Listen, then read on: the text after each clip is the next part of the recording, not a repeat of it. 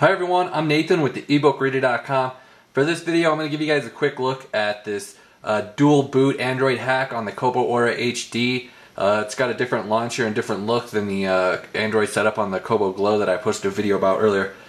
So this is the dual boot hack, like I said. So what's really cool about this is that you can either choose to boot this Android operating system or the Kobo operating system at boot, and it just all depends if you hold the front light or not. So if you hold the front light button while you turn it on, it will actually boot the Android. If you don't hold the Android button, then it'll just automatically go to the Kobo operating system. Now this doesn't work very well. This whole setup just doesn't work very well. But we got it going right now. It seems to be loading. I've had a lot of issues with this Android on the Kobo Aura HD, and I definitely don't recommend it unless you are really tech savvy and you know what you're doing, you know how to like fix things that go wrong on Android. I've just been experiencing a lot of freeze ups, a lot of apps won't work. Right now I can't seem to download any more apps from Google Play. That just keeps giving me an error every time. I'm not sure what the problem is. Even apps that I know that install because I installed them before and then uninstalled them, and it still gives me an error. It won't install them anymore, so I don't know what the deal is. There's lots of bugs with this setup. Definitely more of a fan of Android on the Nook Touch. It just runs a lot smoother. There's a lot more hacking been done to it to make it more optimized for e-ink, like there's a partial refresh mode and stuff. Alright, so this thing should boot up immediately, or eventually. Here we go, we finally got the home screen. Like I said, it's a different look you see here than on the Kobo Glow, the Android on the Kobo Glow I showed in an earlier video. We got a different launcher on here. It's definitely easier to find your apps. Most of this stuff it was pre-installed. I installed all this stuff on this upper level right here. It's just to try out some different ebook apps, Comixology, and Adobe Reader, Kindle, Overdrive, and Kobo. So these apps all actually function somewhat, but they don't function well. So just kind of one of the problems with this device. I'll show you in a second. When I first started this thing up, it was all in a different language. So I had to come in here and figure out where the language input was and go into language and keyboard and then go up here and set the language to US. We've got this little icon up here. This is button savior. It's on the top instead of the bottom, and then you can access home and the menu in the back from there. You can also use the backlight button to go as a back button, because that works as back. It doesn't actually turn the front light on and off anymore. You have to use the actual display like you would a tablet for turning the front light brightness up and down, as using this brightness slider. So I've had issues with the front light just stop working for some reason. It'll go out and then I have to come and readjust it. I don't know, some apps seem to make it go haywire. Earlier at the device, the front light started flashing on and off constantly, and then it froze up, and instead the battery was at 0, but it was at 40%, and then I don't know, it took it a while. Now it thinks the battery's at 49%. If I load the Kobo though, it'll say it's like at 80%, so who knows what the battery is actually at. So like I said, yeah, there's a lot of bugs with this. It doesn't run great, but it does have the Play Store and you can install apps theoretically, but like I said, anytime I try to install an app anymore, it just gives me an error, a 921 error, so I'm not entirely certain what the problem is. I was able to install some of these apps, so like the Kindle app for instance. It would be cool to be able to have all your apps on one device. That's like the whole point of like hacking an e-reader to get other Android apps on there, but there's just something wrong with the app. It doesn't work right. So I mean, it'll load the book fine after like 15 minutes. Okay, not quite that long, but as you can see, it does take a long time to load. Everything is really slow with this device. You type in searches and it takes it several seconds before it actually works. So let's try to load a book here. I mean, tapping on it doesn't always work. It might load here eventually. Okay, so here we go. This is the key problem with the Kindle app. Now I know that there's another older version of the Kindle app that's optimized for ink over at XDA, but I haven't bothered installing it because I doubt it's going to work great either. So the problem is there's no way to adjust anything. Normally you tap in the center of the screen and it brings up this menu, and it'll have like a menu icon right here and a font adjustment icon right there. As you can see, there's nothing there, and tapping there does nothing. So I'm not exactly sure what the deal is. There's just like no way to access the settings. If you hit the settings button on Button Savior, it'll actually bring up system settings and not settings for the actual book. So I don't know what this is bringing that up for, but usually it'll bring up a menu, but it's system settings, and you can't access the Kindle settings from in here, right here. So this is all system, home, back, and if I hit settings here, it'll take me actually to system settings, not the Kindle settings. So again, not working too good. I don't know why the keyboard won't go away now, but whatever. Let's go ahead, and one app that kind of works okay is the Adobe Reader App, because the Kobo device itself, you know, it doesn't have very good PDF features. Let's see if we can get rid of this keyboard.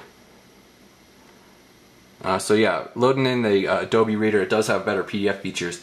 You're gonna have to get used to the like awkward screen flashing though, because it definitely isn't optimized for ink, but it does work. And all the settings options are accessible from up there, and you can actually add notes and stuff if you like hold down on a word. So it does bring up your options right there. So as far as I can tell, the Adobe Reader is working okay, and the pinch zooming does work. With the e-ink, it just, the optimization isn't there, so there's lots of flashing, and sometimes it's kind of hard to get it to pay attention to what you're doing. But yeah, as far as that goes, I mean, the Adobe Reader does work okay. I mean, it's scrolling okay, and it actually left it off on the page I was at before, which is a plus. Alright, some of the other apps I tried on here was Comixology. Now it seems to work okay. I mean, obviously it's designed for tablets, so the flashing is very excessive when you're paging forward. Let me go ahead and load up a book here.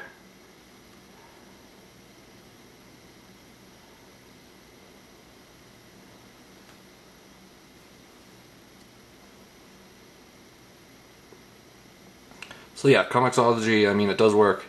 It's doing the guided view right now where it goes from pane to pane. I couldn't figure out how to turn that off actually. Went into the settings and there wasn't an option for it. So the hidden the settings menu option on this one actually brings up the settings for this particular app. Super slow and laggy. I guess you have to hit in the center of the screen. Oh yeah, that brings up the settings from over here. So there we go.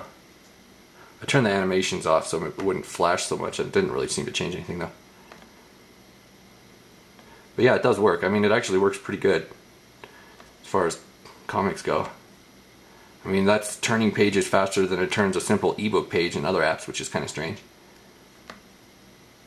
So yeah, that's one app that does seem to be working okay. So like I said, these are all the pre-installed ones: the All Reader, Cold Reader, FB Reader, Moon Plus Reader, Ebook Droid, and Orion Viewer. This also has a couple web browsers installed. It's got the Dolphin web browser.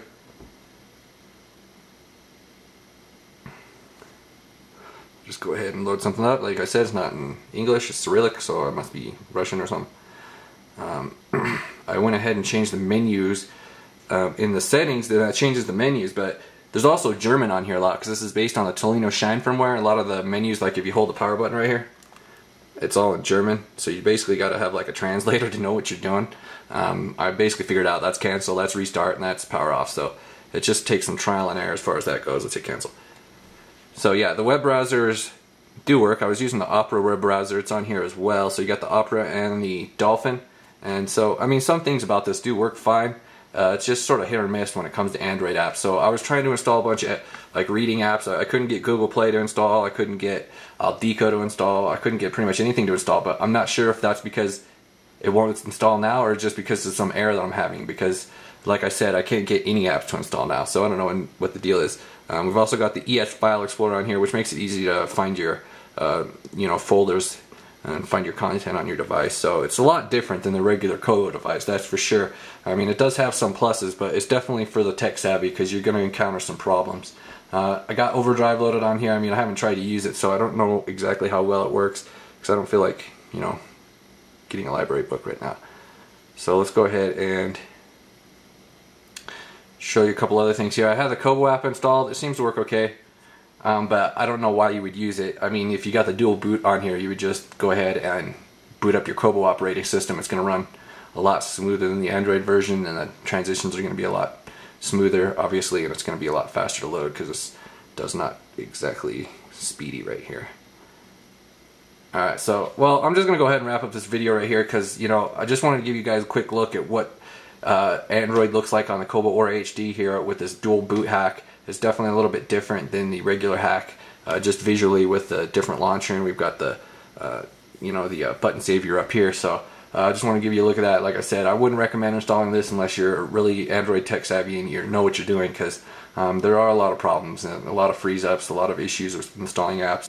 Okay, so I'm going to wrap up this review right here. I have the how-to tutorial if you want to actually install this on your device. You just install it on another memory card, and you can put it in and then do the dual boot method. So check out the ebookreader.com if you want more information, and thank you for watching.